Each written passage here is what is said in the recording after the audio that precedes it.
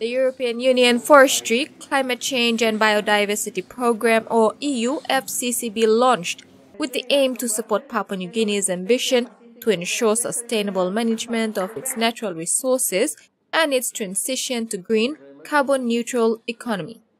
The program will support a development model that reconciles climate change, environmental protection, and biodiversity. This will be done through sustainable, inclusive, and gender-responsive green growth and jobs.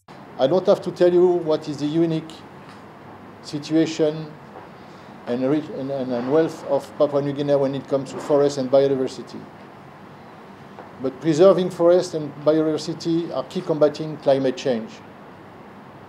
These come all together in the FCCB program that we are launching.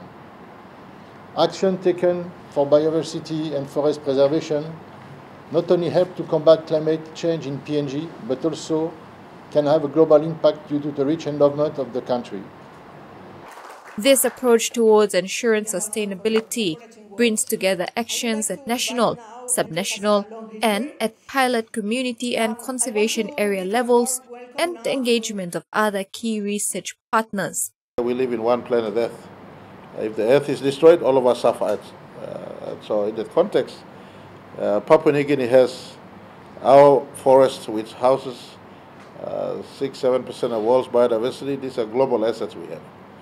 As industrialization was the last big push towards the huge carbon footprint we have today, the next would be poverty.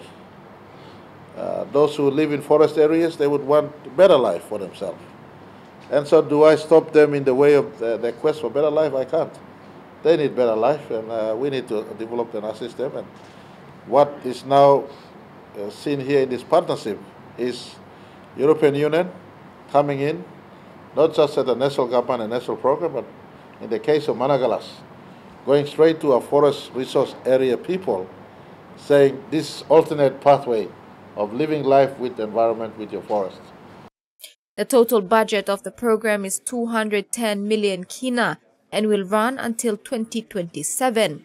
Project areas are Port Moresby, the Managalas Conservation Area in Ora Province, and East and West Sepik provinces. The program will benefit Papua New Guinea forest communities, the national and provincial governments, research institutions and its students, small and medium enterprises, and civil society organizations. Maricela Kelaton, TV1 News.